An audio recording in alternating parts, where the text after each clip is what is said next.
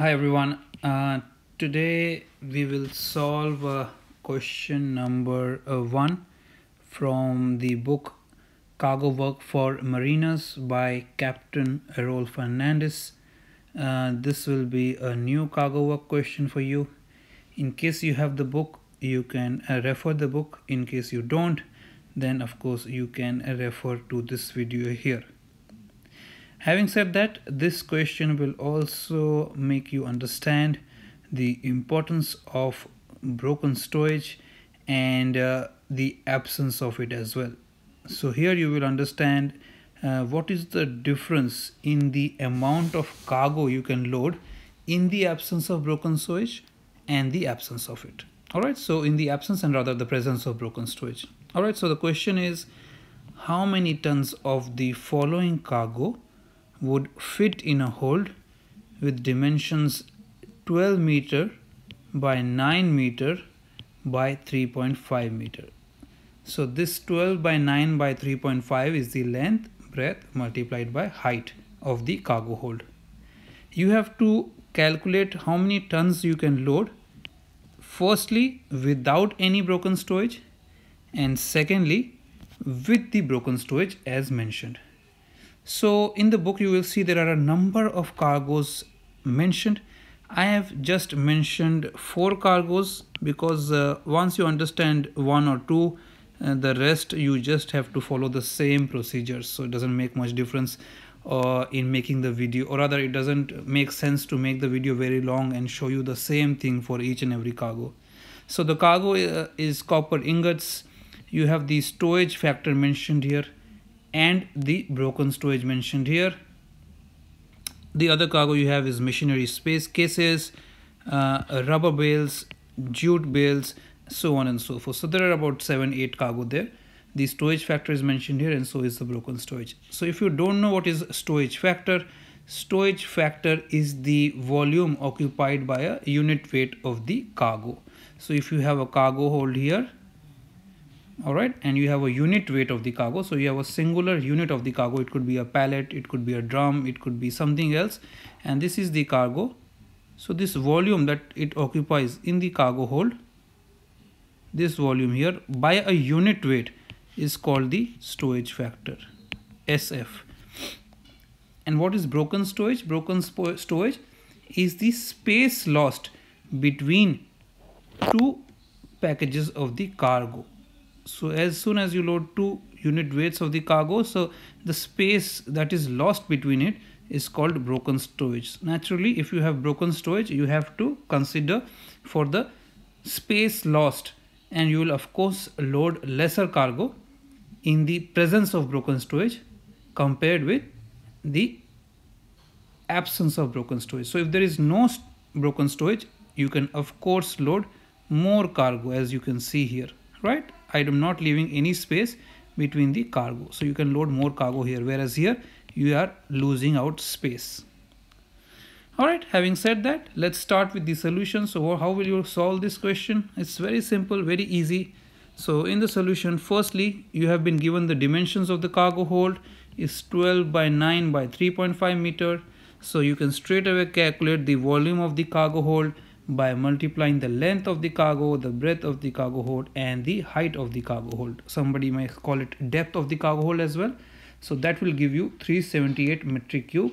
Metric cube is of course the unit of the cargo hold, and it denotes that it is the volume of the cargo hold. So firstly you have to find out how much copper ingots you can load without broken stowage. So that would mean there is no broken stowage. So how do you do that? So weight of the cargo hold will be equal to volume of the cargo hold. So this is the weight of what? Copper ingots. Cargo, that is the first cargo that was mentioned in the question. So volume by stowage factor. So the stowage factor is mentioned here. Copper ingots, that is the stowage factor. So volume of the cargo hold divided by stowage factor of copper ingots gives you the tons of cargo you can load. The same cargo if you are loading with broken stowage, so not only sorry, nothing to do that. So with broken stowage, when you are losing out space, so common sense dictates that you will definitely load less of this cargo. So how can you find out the weight of the copper ingots that you can load? So again, is very similar to what you did before, but in this case you will also consider the broken stowage. So you have the volume of cargo hold, 378 volume of cargo hold, right? And then you have the stowage factor, but to the stowage factor you have to add the broken stowage or the percentage of broken stowage. So here you can see in the question it mentions as 8% for copper ingots. So that would mean 8% of what? 8% of the stowage factor. So we have 8 by 100 multiplied by the stowage factor. So 8 by 100 is what? This is the broken stowage. So that will give you 378 divided by 0.3348. So if you add 0.31 plus 8% of 0.31, you will get 0.3348, and then you can load 1129 tons. So you can see in comparison, this is more because there is no broken stowage, and this will be lesser due to broken stowage because you are losing out space now. So of course you can load lesser cargo, and that is cross check for you. In case you are getting more value with broken stowage, you should ask yourself how is it possible. So in each case you will see when you are loading cargo with broken stowage, it will be much lesser compared with when there is no broken stowage. So let's take the second cargo here, which is machinery cases.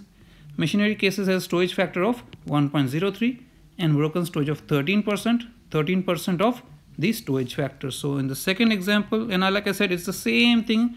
I'm just showing you a couple of examples here. Otherwise, it's the same procedure. So when you are loading without broken stowage, and these are machinery cases, right? How much weight can you load? Volume of the cargo hold. This is volume of cargo hold and divided by stowage factor of machinery cases. You have to take the stowage factor of machinery cases here, of course, because that's the cargo we're talking about. That will give you the weight of the machinery spaces you can load. That's 367 tons.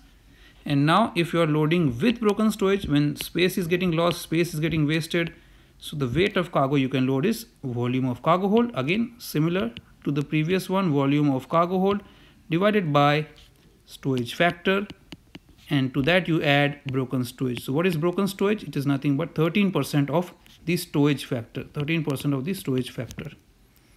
So 378 in this case, 1.03 plus 13% of 1.03 will give you 1.1639, and in all is 324.77. Again, you can see compared to cargo that you can load with broken stowage or without broken stowage, you have more cargo without broken stowage.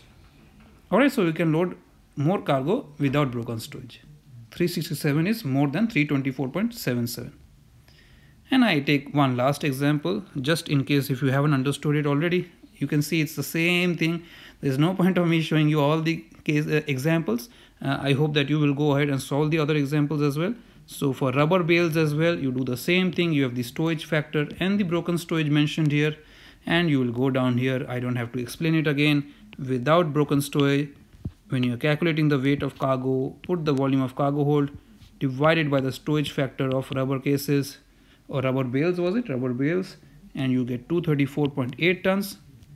And with broken stowage, when you are losing out space in the cargo hold, the weight to be calculated is volume of cargo hold divided by the stowage factor, and then the broken stowage is added. Broken stowage is nothing but a percentage of the stowage factor, and then you proceed to calculate the total cargo. And again, in this case, you can see when you compare this to this here, you can see that you can load more cargo without broken stowage compared with cargo that you can load with broken stowage, which I told you is like a cross check.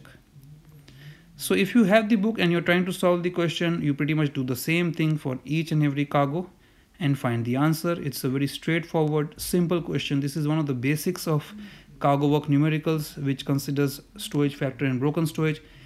Still, if you have any doubts, queries, concerns, comments, feedback, please feel free to mention it in the comment section of the video. I look forward to improving my videos, which helps with your learning. So always appreciate the feedback.